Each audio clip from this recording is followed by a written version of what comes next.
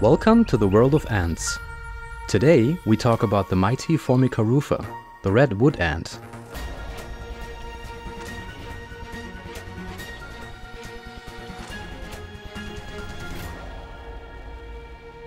You can find the iconic domes of the species in the forests and woods of Europe, going from Spain to Russia.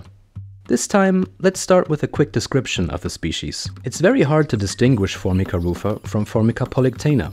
They both have a bicolored reddish or brownish and black body. They have a black triangle-shaped mark on the head and an extra faded black mark on the upper part of their thorax. Their waist, which we call petiole, has only one section.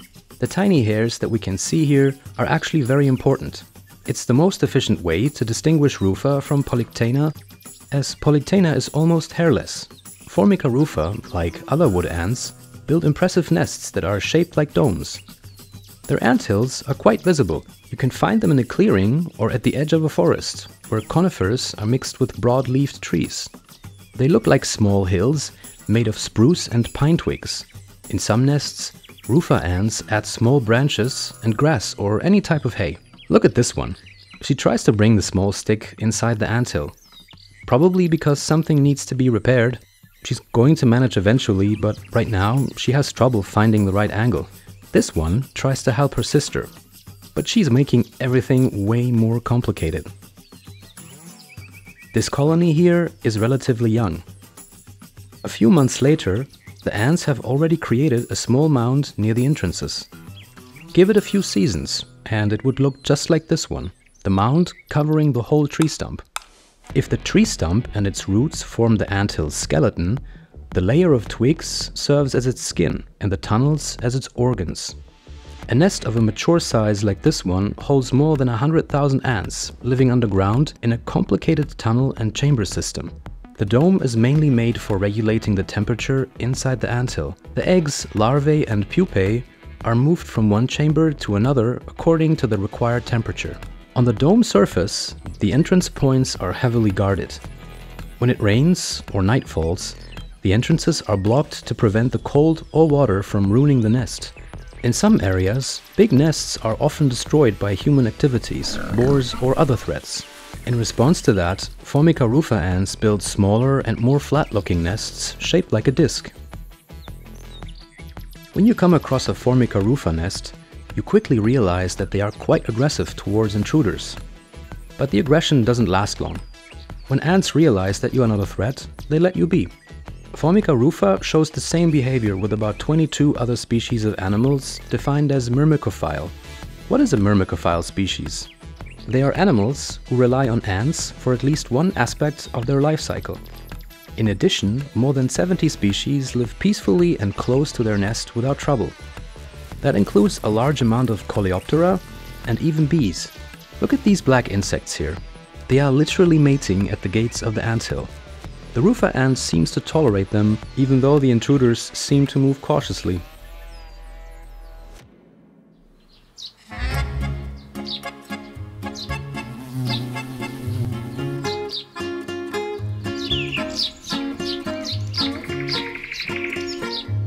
Ants have to work hard to keep the anthill a comfortable place. From spring to fall, the anthill has to remain between 25 and 30 degrees Celsius. The sun helps warming the anthill, but when the temperature climbs, the ants must take action. Remember the entrance of the anthill? Some are actually more ventilation corridors than proper paths. They are designed to expel excess heat from the anthill and can be opened or closed at will. In October, when the temperatures are falling, ants have to be ready. They prepare the nest for winter, fixing the dome to be sure it is insulated, bringing the last brood deep underground. If some ants, like Mesobarbarous ants, are able to stock seeds for the winter, the only way for rufa ants to store food is inside their own body. They then reduce their energy consumption for months. When everyone is hibernating, the queen stops laying eggs, and the whole anthill waits for warmer weather to come back to life.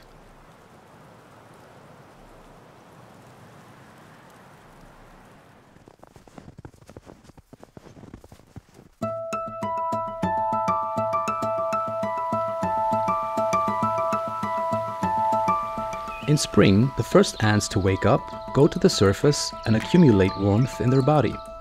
Then they go down to propagate the heat within the nest like a small heat cell.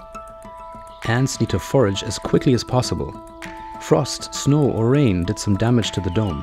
The repairs can't wait as the queen starts laying eggs again.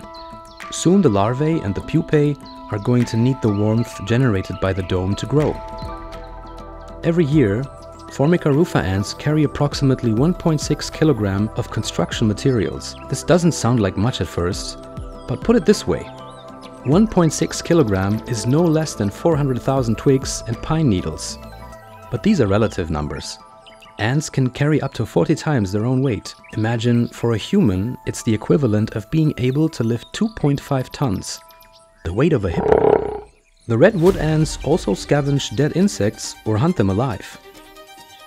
They're actually great arthropod hunters.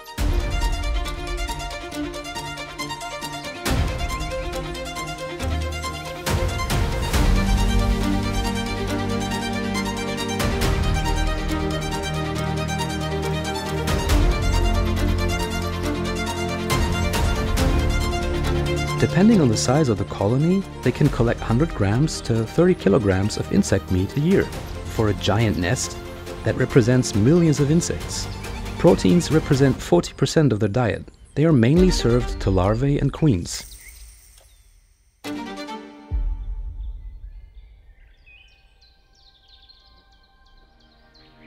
Formica rufa, like all the other ants, create chemical landmarks with their pheromones. These help them to create something like a highway, leading to major sources of food or material they need. Following these tracks, we can try to better understand an ant's life. For example, these Formica rufa ants are climbing trees, but what are they doing up there? They definitely don't hunt on the treetops, because they come down with empty mandibles. We first thought that they raise aphids on top of the trees, but those are rare on these pine trees. It's possible that they collect resin to reinforce the nest. In addition to being an efficient mortar, the pine tree resin has antibacterial and antifungal properties. Pheromone marks are also used to remember the path leading to aphid gardens, where they go to collect the precious honeydew from their cattle. Honeydew represents the majority of rufa's diet. When the hunting possibilities are limited, it sometimes becomes the sole nutrient source. With aphids, Formica rufa develop a relationship of mutual benefits called mutualism.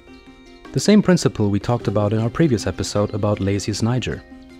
They feed from aphids and protect them against predators such as ladybugs.